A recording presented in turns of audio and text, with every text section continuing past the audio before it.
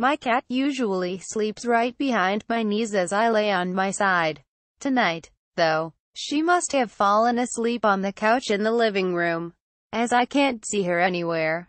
As I am about to drift off, I feel something land behind my knees. My cat probably got lonely and she wanted my company. I close my eyes again and sigh, while my cat starts purring. Then, this weird thought creeps into my mind. My cat isn't that heavy. To put this ridiculous thought to rest, I turn to look at her. An old hag sits behind my knees, licking the back of her hand and purring. Her hooked nose is large and her face long. Her skin stretched across her cheekbones. Her teeth are sharp and rotten, and her hair shines with grease. I recoil in shock. The old hag opens her eyes wide and her jaw drops. A foul stench fills my nostrils. I freeze in terror. Then, the old hag raises her hand and snaps her fingers. She turns into my cat. Meow. Quote, written by M.R. Dupin.